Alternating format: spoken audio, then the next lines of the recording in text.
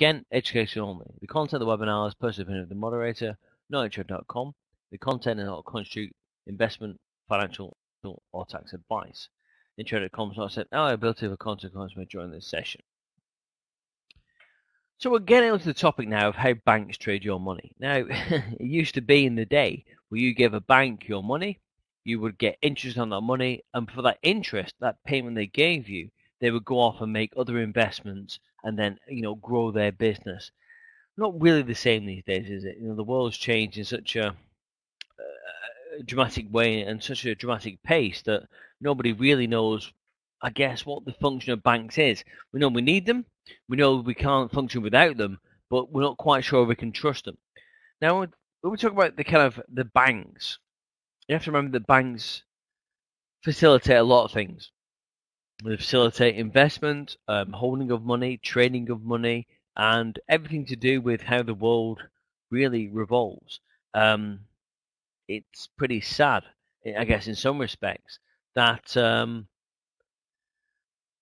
average person has no control over, their bank account. It doesn't matter what they say, what they do. They have to adhere to the interest rates that the banks give them, which are obviously controlled by the government. But banks, have done a lot of things that are not necessarily in the interest of the average person. But again, we're not here to talk about the banks as in what they do with our money. We're here to do, well, I guess we are and we aren't.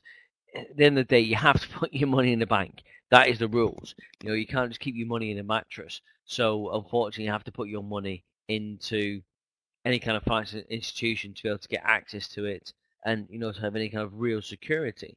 But it's really changed out of all recognition where, you don't go to see your bank manager anymore and he knows who you are, knows your family, knows what to lend you, what you're capable of. It's all online. Everything's, algorithms. Everything's, kind of down to, computers yet again. Now, when you come down to how the banks trade your money, you have to think that over $5 trillion is traded every single day in the FX markets alone. So $5 trillion, that's an insane amount of money. Every single day. So hundreds of financial products are traded simultaneously. And that's why we see the markets move. We have bonds, FX, CFDs, shares, commodities, and then the futures markets. When you think about it, really, banks on their own account for 40% of global trading volumes. That's a huge amount. Obviously, you've got your hedge funds, you've got your institutions, your pension funds, but essentially, really, banks make the world go round. They trade, money gets moved around, and that's just the way it works. The majority of money that's held by banks, obviously, it's huge. It's huge amounts of money, and it's hugely trusted. I think the biggest thing for me is that people don't understand is how that all people in the world are kind of pre-programmed. You go out, you get a job. You earn a wage. Get your wage, you put that money in the bank. And these things are obviously, they haven't changed, in that respect. But the world around us has changed. At the end of the day, money, we can have money with cash, PayPal, credit cards, all your bitcoins, all different mediums. But money is still money. But we still go back to the bank of our basis of thinking that's where safe. That's what's kind of laughable. Is that really safe? Are banks the safest places to have your money? Are banks the safest people to invest your money? Are banks what we should be relying on to move the economy and base our decisions on? I think probably not. I guess since 2008, 20 banks in the UK have been fined a total of 235 billion in trading fines.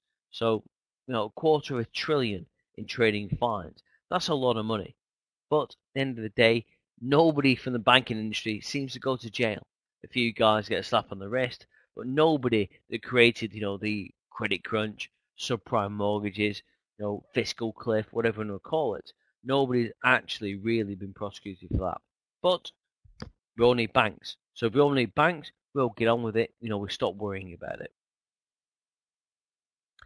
So trading fines, I guess if banks can afford to pay such huge amounts, how are they making the money from trading? I guess this is where the kind of retail versus institutional come into play. Retail is the average person. A person trading the markets is retail. They're a retail customer. They're non-professional. They're non-institutional. And why is that difference? How does it come into the markets? Well, it comes into the markets because people want to trade. People have their own independence, their own freedom, and people believe they can do whatever they want, and they can. That's a great thing about democracy. That's a great thing about being in the Western world. You can do whatever you want, but you have to realize, I guess, that the retail trader doesn't have the same power as an institutional trader. Okay, somebody who's trading somebody else's money won't A, think the same, B, won't treat it the same, and C, doesn't have the same emotional connection. If you're a small retail trader, and small can be £500,000, that's still tiny in institutional terms. If you're a small £500,000 retail trader and you come across somebody institutional who's got billions, your opinions are going to clash. And the ability of what you can do in the short term are obviously going to clash. And again, that's what banks know. Banks are the middlemen. They play upon the difference between retail and institution. They play upon the difference between pain tolerances, risk tolerances, and how people can interact in the market. And that's what's really important, for you to understand. As any kind of trader, you might be a brand new trader, an experienced trader. The whole point is there's always in life someone bigger than you, always someone more powerful than you.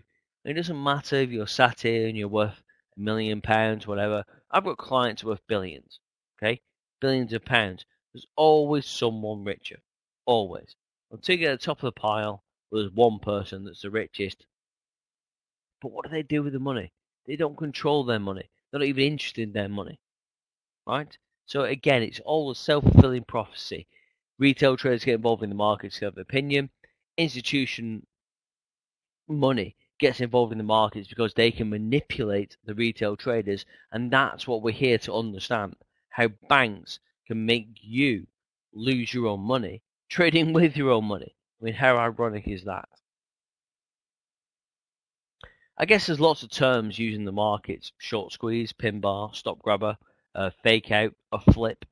Now these terms, again, are all there to describe how the traders in the market, again from the kind of institutional style, flip out the retail traders.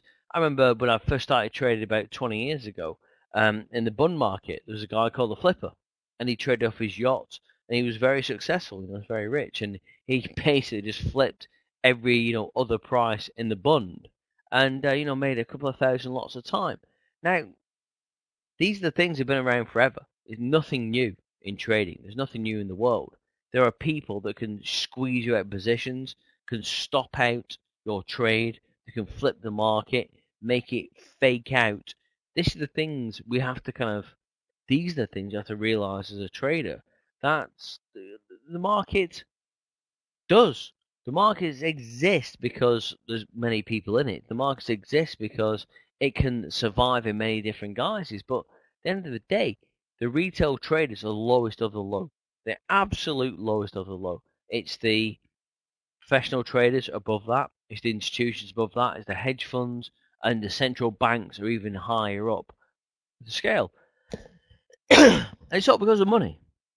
It doesn't matter, what you class things as, what's fair, what's right, or what's real. At the end of the day, people that have more money are always going to win the longer game because they have more money. So institutions and banks use things like short squeezes, pin bars, stop grabbers, fake outs, and flips to get retail traders out, because retail traders have the smallest stop, the least amount of money, the least experience, and the most pain threshold.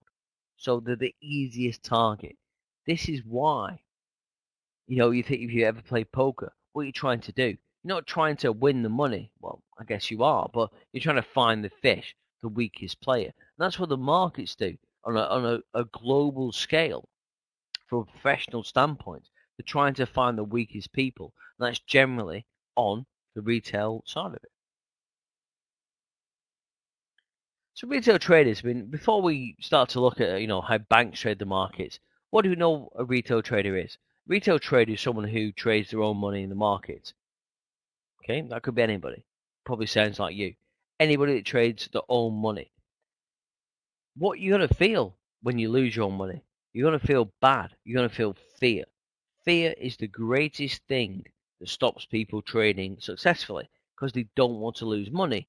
Nobody wants to lose money. We don't all have to be, materialistic people, but nobody, there's not a human being built that likes to lose money. So many websites, courses, webinars, all try to give you that education as a retail trader of what you should do. But think about this.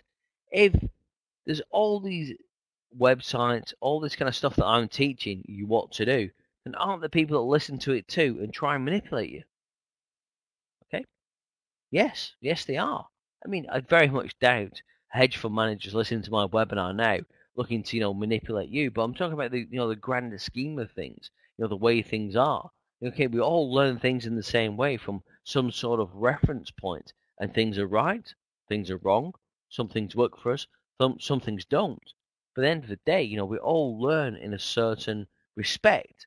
So if we all know the same thing and learn the same type of thing, isn't there a way that the bigger kind of guys with the bigger money would learn how we learn and then use that to their own gain? Makes sense, doesn't it?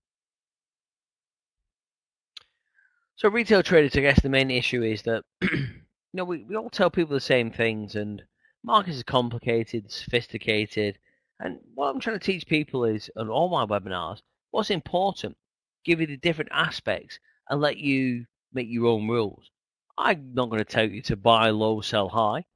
Anybody can tell you that. I'm not going to tell you, to use this combination of indicator, oscillator. My whole point is I'm trying to teach you how to learn to be a trader. Okay? Once you learn how to learn for yourself, then there's ways you can interact with the market on your own. The whole point is why the retail traders fail, because they're following that flock mentality. They're following that idea that there's one way to go all the time. There's not. Things can move up, they can move down. People can make money going up, they can make money when things go up and sell it. Things go down, they make money when they buy it. It's all about being right at the right time. The average view is that if you risk 1 or 2% of your capital at any one time, then you're going to be a sustainable trader.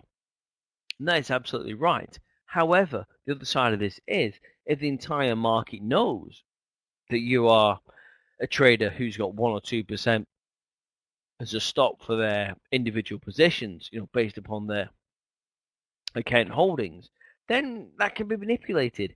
The market can move easily 3, 4, 5, 6, 7, 10% of people's accounts in a very short amount of time and get people stopped out. So going back to that stop grabber, that pin bar, that short squeeze, this is what the market's trying to do. It's trying to make you think you're wrong. And the market knows you're wrong because it knows the rules you play by. So I guess it's a dual-edged sword. You can't be right for being wrong. At the end of the day, if the market knows what you're thinking, the market knows how to manipulate you. And then, that's a real big wake-up call to a lot of retail traders, is that it doesn't really matter what you think or what you think you can control. If the market knows what you're thinking, then you're at the mercy of the market. And that really is the main kind of crux of this whole part of how banks trade your money. They know how to push the pain button and make you think you're wrong.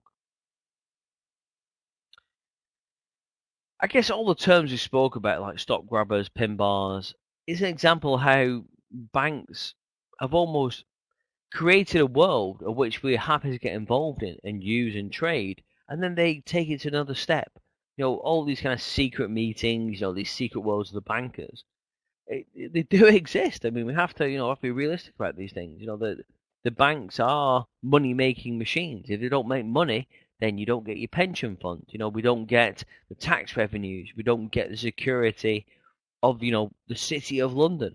But these things, again, it's all down to what we know. We all know the same things. I'm telling you, we all know the same things. So if I know this, you know this. You know banks don't make money for fun. We all like to demonize the bankers, hate them for their expensive lunches, blah, blah, blah, blah, blah. How do you think people make money? It's who you know, not what you know. This is the whole point, isn't it? The world moves in the same way it always has, but we just don't want to admit it, do we? I mean, if you want to demonize people that make too much money, demonize politicians. Public sector has a freeze, they get a pay rise. Demonize Lionel Messi, get paid £250,000 a week, £250,000 a week to play football. Demonize that. At the end of the day, finance makes a colossal amount of money. It really is the lifeblood of most of our major city economies. So we can't really demonize these guys.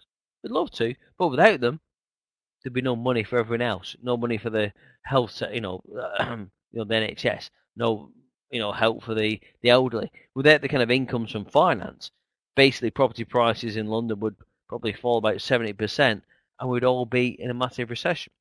So if we want to get rid of finance, let's get rid of the world. Go back to the Stone Age. Do we want that? No. So we can't keep demonizing these people. What's the point? At the end of the day, I might not agree with it or like it, but it is what it is. It's something that brings a lot of money into what we all know. If you think about retail versus banks, think about this. The average retail trader has probably got, I'm being generous here, 10 grand on the deposit. If you're using 1 or 2% of your capital as a stop, right, that's £200 offside position. So £200. Sorry, James, I don't understand. Is this live? I hope it's live. If it's not live, then I don't know. I don't know what's happening. We're in an alternate universe. So £200 based on £10,000.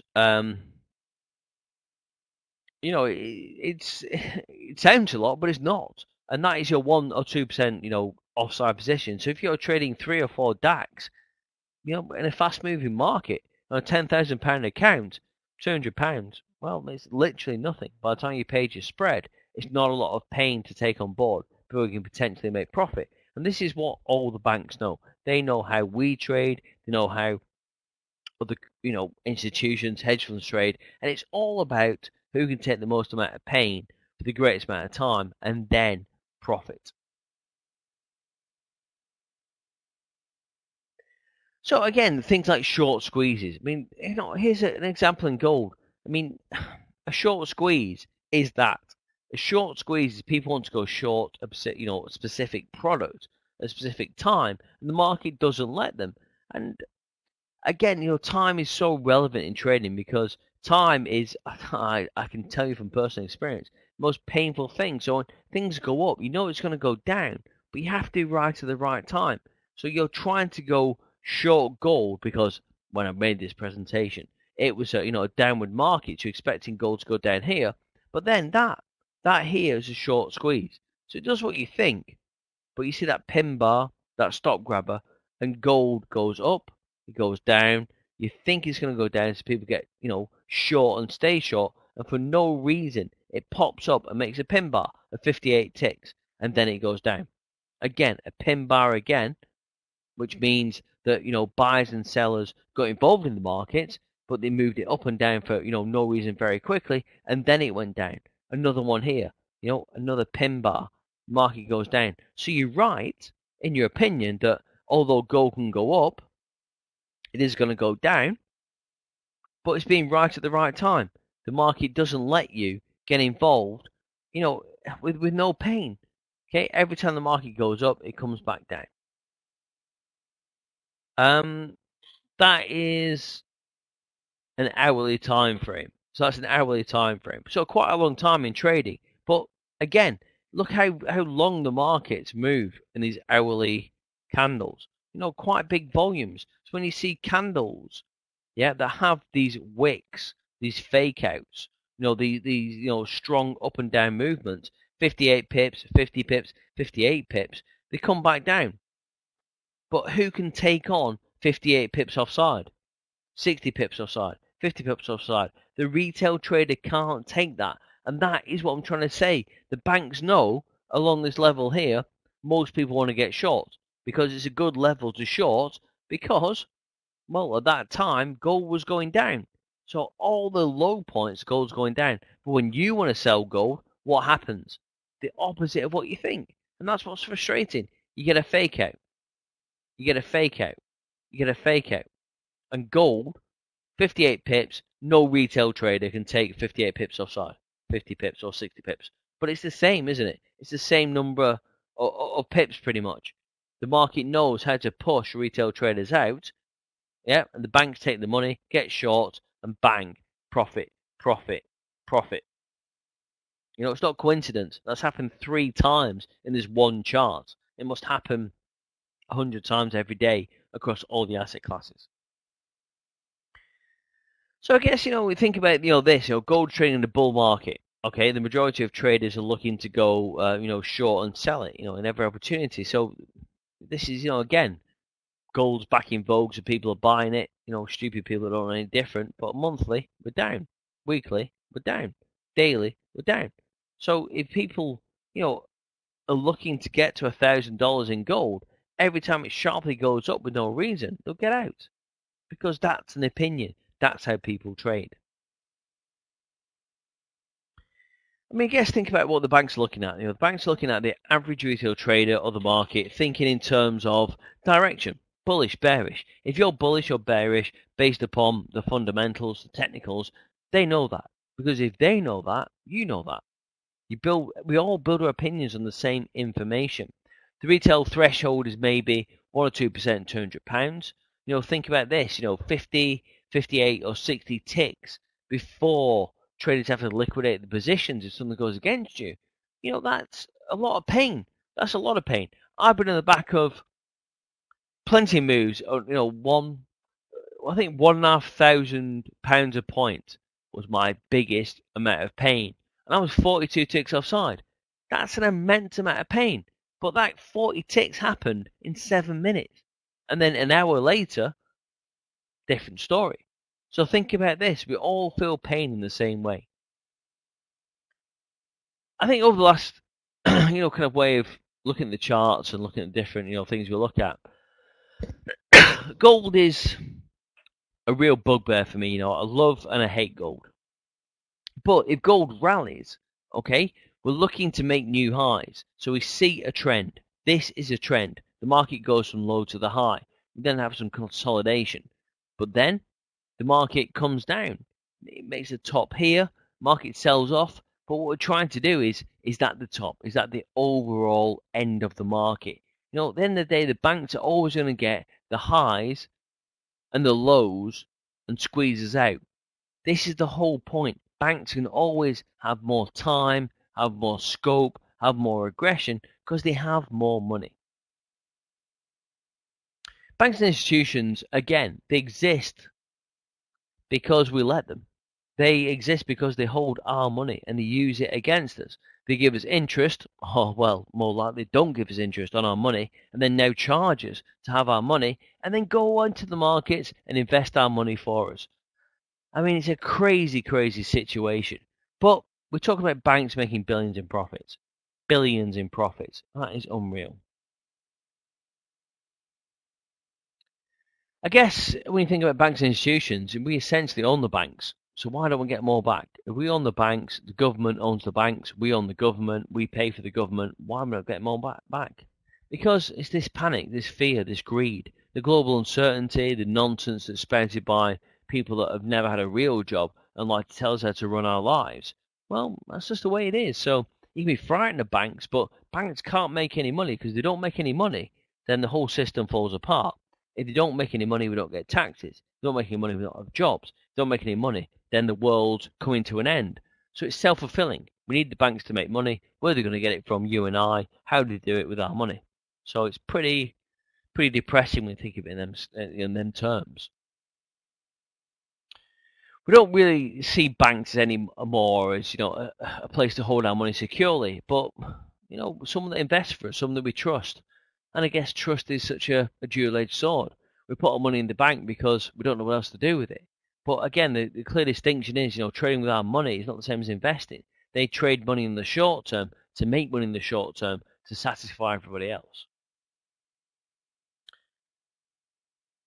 I think the difference is between banks, institutions, etc. is they're similar to retail traders, but we all like to demonize bankers, but it was easy, we'd all do it, wouldn't we? We'd all trade. It was that easy to make money. Again, we'd all be millionaire footballers if we could play football. So at the end of the day, we'd all be actors, golfers, whatever. Anything that makes lots of money is difficult. We have to understand that the world of trading and finance is difficult.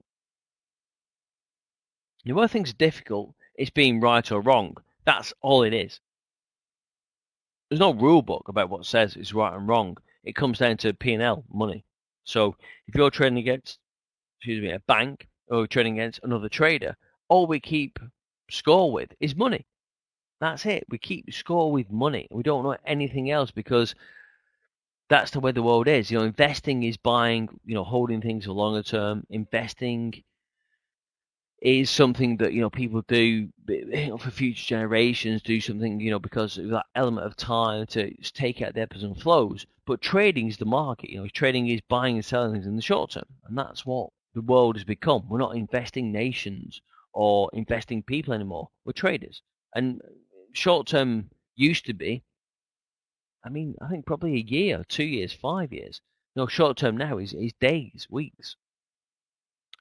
So again, think about how banks trade your money. The majority of the world heard about Greece. So Greece, negative deposit rates. Germany's bankrolling the EU. So shouldn't the euro be weaker? So what we're looking for is a trend in the euro where we should sell the euro based upon the underlying reason of Greece, the EU. And what happens? Okay, market's going down as we know. So the market gets to a high point, breaks up for absolutely no reason, and then sells back down. That's a pure example of a bank taking an advantage of the trend, what's going on, what people know, and then manipulating it for their own benefit. Again, most investors, most traders are going to go short. Fundamental side of it is just opinion. That's people's opinion. But this is a trend. This is a trend here. This is what we know. This is technical trading. So when this happens, nobody knows why it happens. It's outside the sphere of technical trading. Okay, so the market should, from this point, hit a high and go down. It probably goes up 50 ticks, 60 ticks, coincidentally, probably 1 or 2% of the retail traders, and then comes down. So why do you get stopped out of trades? Because banks know how you're trading, they know how you're positioned, they know what you're doing, and they do things to make you feel you're wrong. We're generally always right. So again, this is the kind of institutional side. This is the retail side. And we can all make money, have a short squeeze. We can all get involved with the markets the right way. But at the end of the day, it's all down to timing. A retail trader can't be as wrong as a professional trader. So again, price action is always important. Look at the size of these candles. Relatively small. Wicks, bodies, the same. What do you see when the banks get involved? A big tail. So big tails give you that, just that, an indication that something unreal is happening. All right, guys, any thoughts, any questions about that? Again, how banks trade the money, essentially, looking back to how you trade, how you learned, what you were told, and then understanding that banks know this, and then basically trade around this.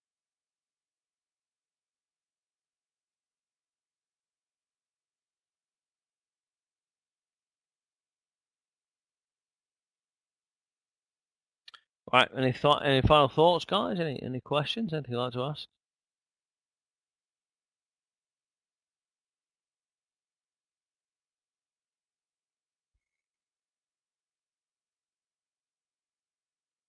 Well, I guess, guys, anything you want to discuss, about, the wider economy, we can't really talk about it, now. This is about, how banks trade. Get me on Twitter at Steve Ruffley or at my email at sruffley@tradeamericana.com. That's probably the best way to discuss out of, kind of trading things. All right, guys. Well, listen, anything else, where to get me. It's been a pleasure. All right, guys. Cheers, guys. Thank you. Good night.